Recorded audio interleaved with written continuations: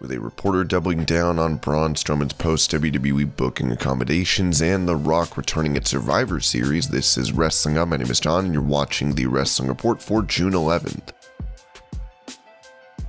Before we get into the rest of the video, make sure you subscribe to Wrestling Hub and turn on all notifications to stay up to date with everything in the world of pro wrestling.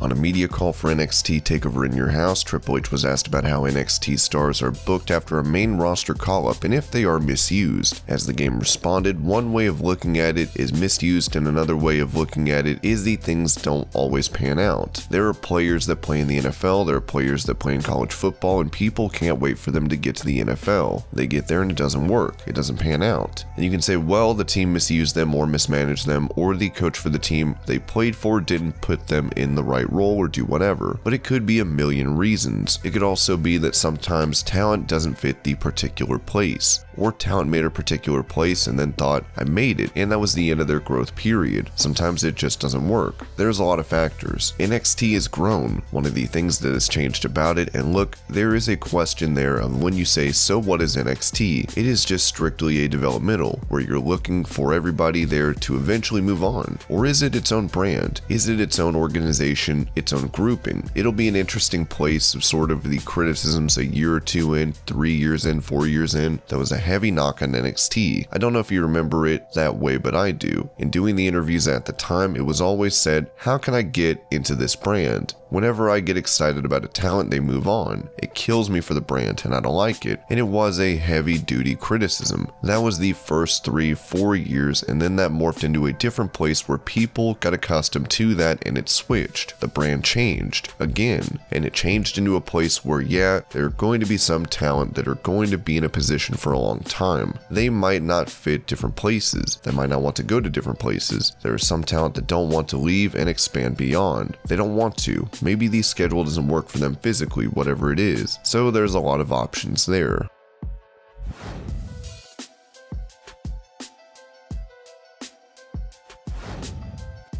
With Survivor Series set to take place at the Barclays Center in Brooklyn, New York, WWE is looking to have a big name appear, with Dave Meltzer noting the hope is for Dwayne Johnson to make an appearance at that show, but that isn't locked in. While there was talk of Roman Reigns facing The Rock at WrestleMania, Andrew Zarian confirmed this news, writing, touching on what was in this week's Wrestling Observer, Dave's report is correct. WWE is hoping to get The Rock for Survivor Series. The plan is to have it in Brooklyn as of right now, but it's very early and things can always change.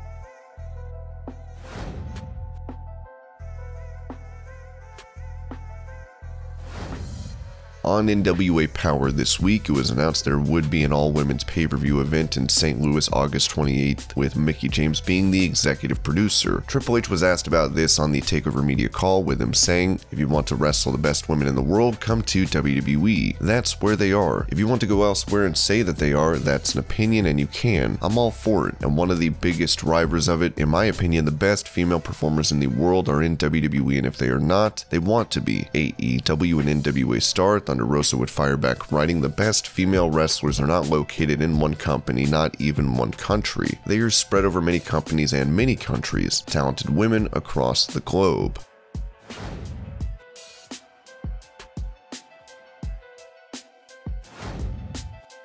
When it comes to what's next for Aleister Black following his WWE release, Meltzer would note, there is a strong belief that Black will be signing with AEW once his 90-day non-compete clause runs out. As Meltzer added, although there has been talk in WWE that the company made a mistake in cutting him and may make him an offer to return, so that could change the equation. With Renee Paquette, Black touched on the reactions of those in WWE to the news of his release. I've spoken to a lot of higher-ups and they don't understand it. Throughout the entire company, there is a why him. It's a good feeling that the perception you have of why am I being let go is shared by many high up in the company that are very close to the boss.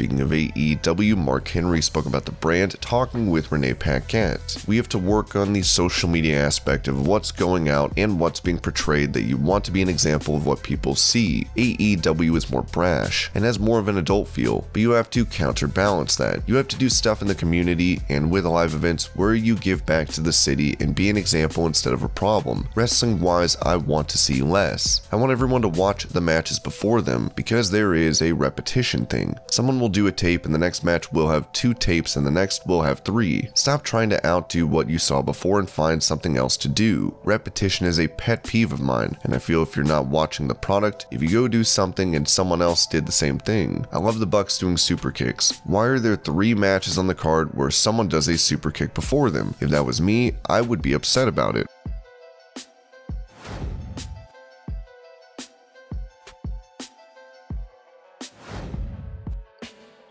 According to Dave Meltzer, AEW champion Kenny Omega has been hurting a lot lately, suffering from various injuries. With him writing, Omega is hurting pretty badly between slicing up his hand and needing 7 stitches when he delivered the 4th belt shot on Pac in the 3-way, the one with the AEW belt, which is especially sharp. A deep bone bruise near his tailbone, the normal wear and tear in his knees, and an athletic hernia. At the Fan Fest the day before the pay-per-view, he said there are days when he wakes up and walks around where he thinks maybe he's close to the time to hang it up because his body is feeling worse. Omega was also noted to be dealing with a stomach virus for a period, as he's got an Impact title match with Moose tomorrow, with him later facing Jungle Boy on the 26th.